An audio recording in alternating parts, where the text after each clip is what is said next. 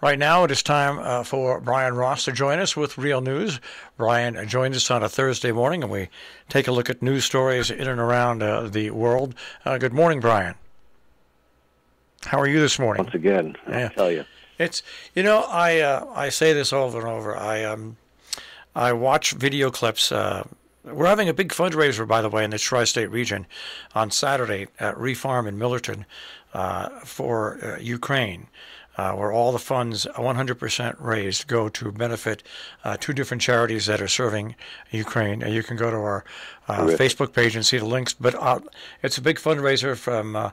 It runs from 12 to 3:30, and more information can be found there. Now, I watch links because some people have given me some places I can go to see footage that is actually posted on the internet by people from Ukraine and Russians.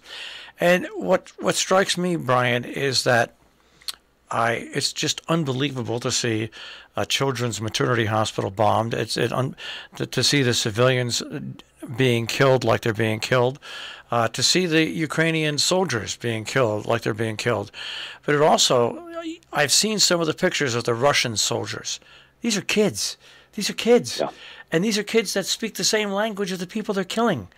And it's just heartbreaking. And I don't think in the world order, except for a few countries, Russia will ever recover from this while Vladimir Putin or anybody that supported this is alive.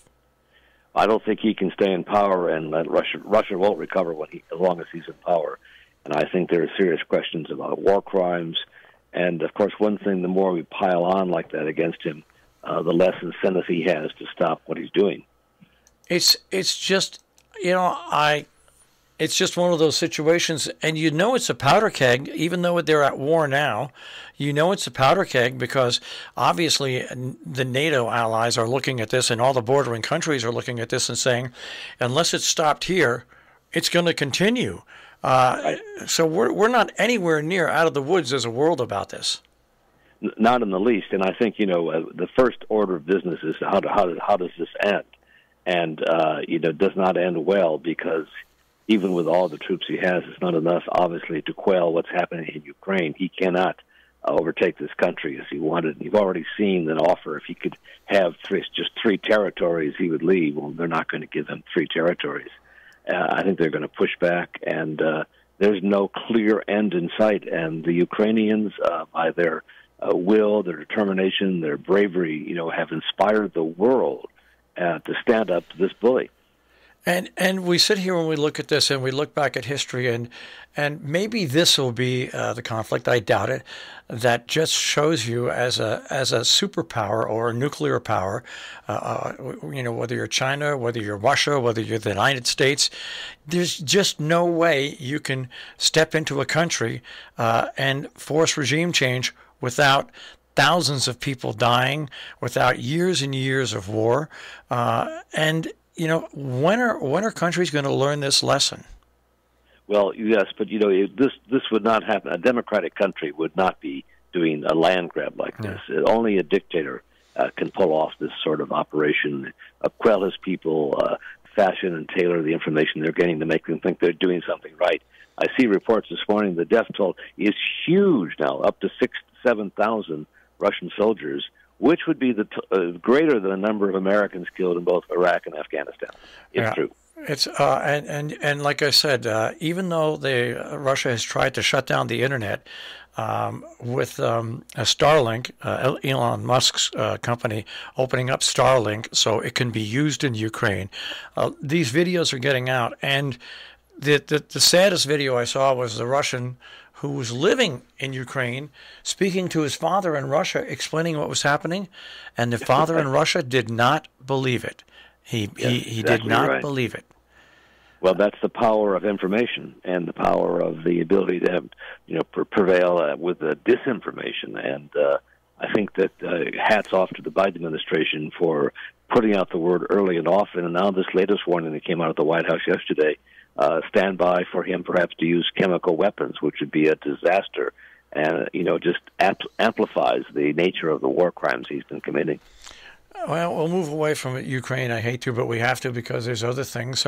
We got our first another conviction in the January 6th trial, but then, and this is once again the Republican National Committee now is suing the January 6th subcommittee to block subpoenas of their Salesforce records. I mean, we've got some serious problems of our own in Washington.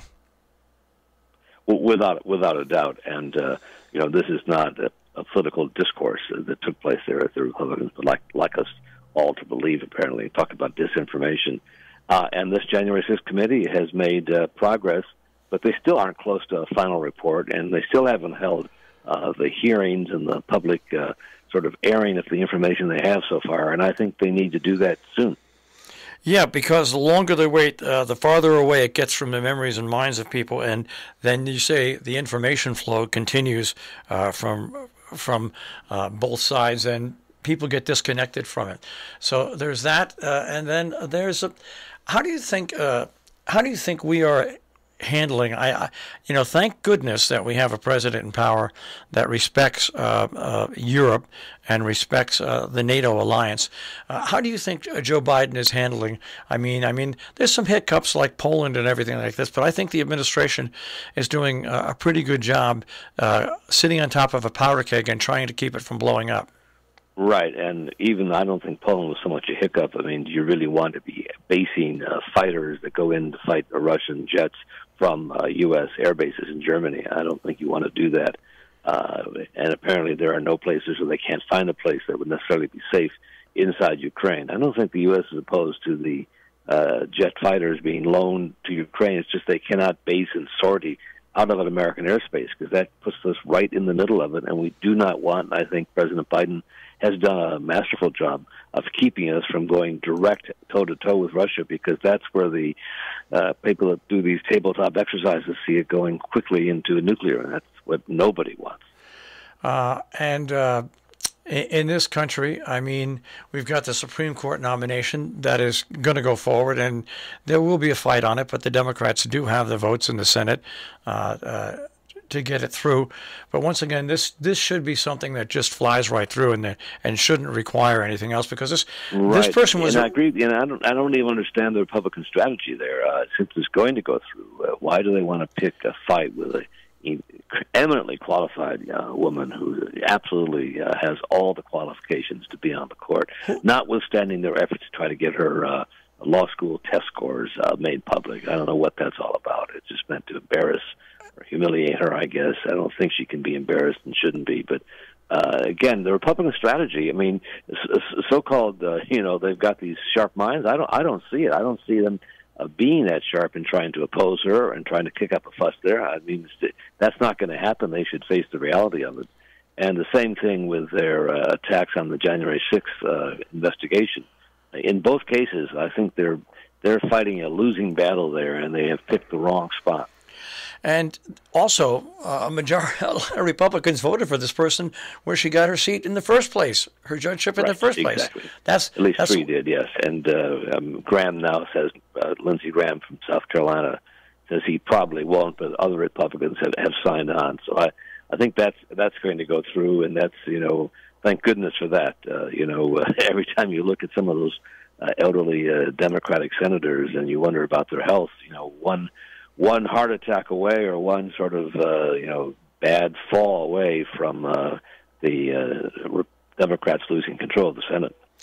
All right, and it's when you look at the investigative side of this, how do you think the networks are doing in covering this? I watch a little bit of CNN, but like I said, now I got a couple of different websites where I can get actual raw video footage out of what's coming out of Ukraine.